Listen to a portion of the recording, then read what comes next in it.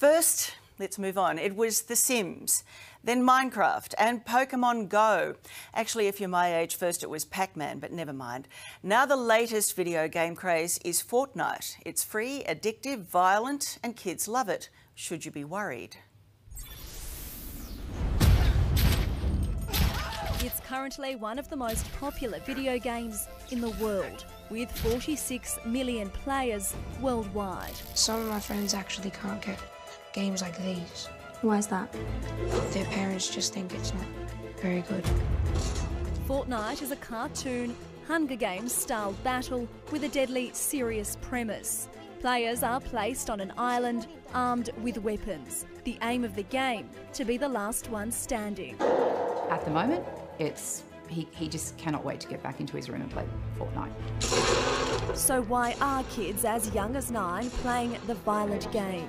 Parents should absolutely be paying attention to the rating system. Tonight, a warning from the experts. There are many risks involved in playing violent video games. Look, you're dead. Ryan is 11 years old. His brother Dylan is 9. They're in the middle of a game of Fortnite. Dusty shoulders. It's a strategic thinking game. What he said. After the break, on a current affair, the kids who can't take their eyes off their screens, their concerned parents, and advice from the experts. Welcome back. Fortnite is the latest video game kids can't get enough of, but when does a bit of harmless fun turn into an unhealthy obsession?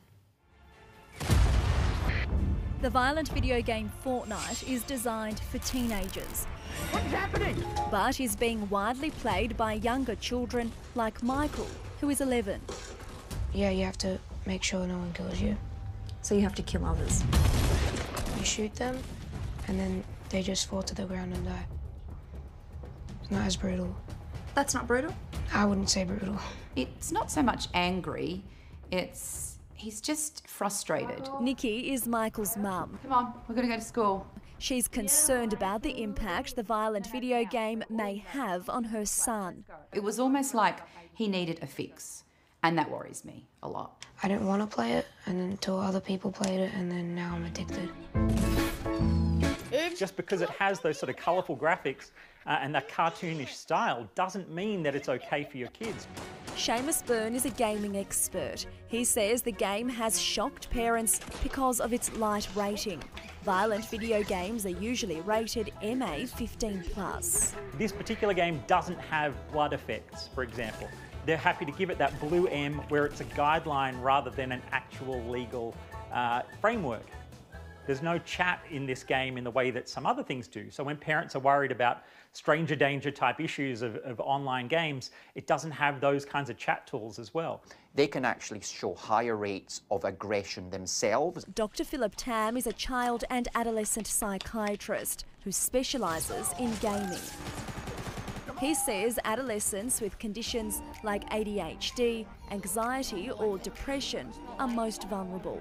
Ryan, get the loot chest. Another big problem is playing to excess of their real-world activities. So there's a detriment in their schooling, in their healthy sleeping pattern, and in the general things of healthy family time. Around 3 to 4 hours on 3 to a 4, Sunday morning. maybe sometimes 2. That's an axe, dum-dum. Like many of their schoolmates, Ryan and Dylan could play the game for hours at a time. It's pretty much like a normal but unnormal life because other kids in my class get to play 6 hours and all that.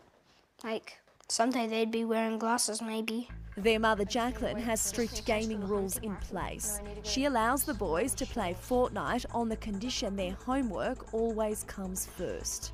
Gave into the peer pressure because if they don't play at school, they're looked at as though, oh, you're not cool, that type of thing.